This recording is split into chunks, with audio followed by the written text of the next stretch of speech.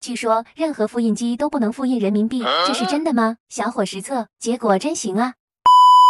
就在最近，我看到网上有传言说，就是我们平时用的这个人民币，你把它放到复印机上是根本复印不出来的。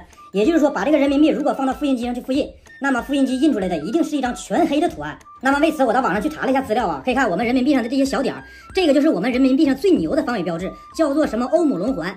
也就是说，你把人民币如果放到复印机上去复印，那么复印机就会识别到这些欧姆龙环，然后复印机的系统就会直接被打乱，你印出来的直接是一张全黑的图。我去，真有这么神奇吗？